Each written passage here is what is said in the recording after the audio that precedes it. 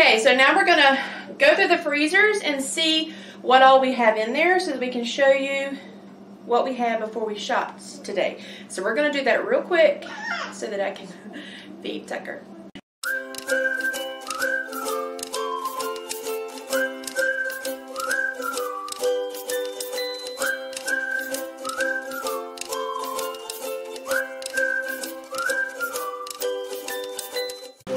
Alright, so here's our large freezer.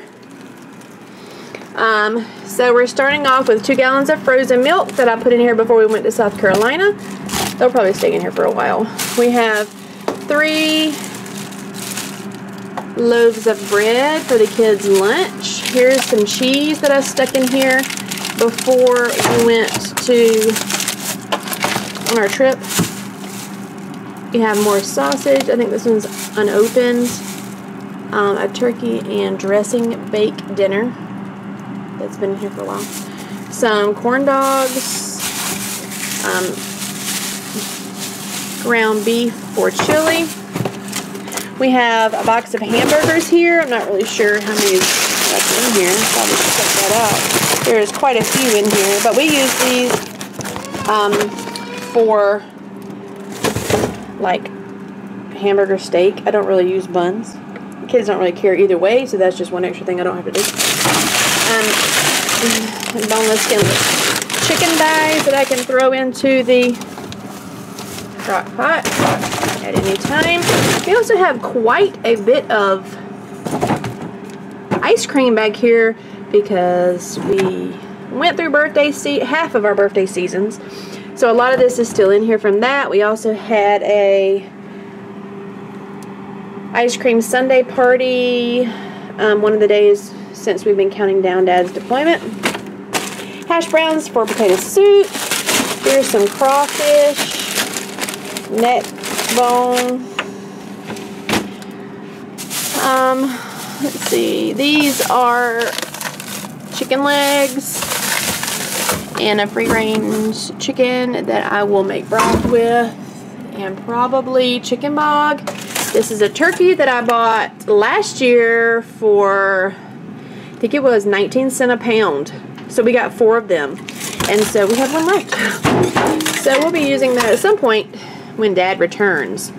I have a whole bunch of greens here. Mustard greens, collard greens. Popsicles are kind of getting low. I probably should have ordered some of those. But that'll be for next week. We have pecans. Yeah, I know it. Some cauliflower and sweet potato. I will probably eat that. Some yellow squash. We have broccoli and cauliflower. And I have not put our grocery haul in here, so this is all the stuff that we had before I have to put all the other stuff back in here, or in here. Okay, so we've got corn, butter beans, more mixed vegetables for soup, broccoli, green beans, lima beans, a whole bunch of okra, and Brussels sprouts because we love Brussels sprouts. Okay, so here is our other freezer. So let's go through it.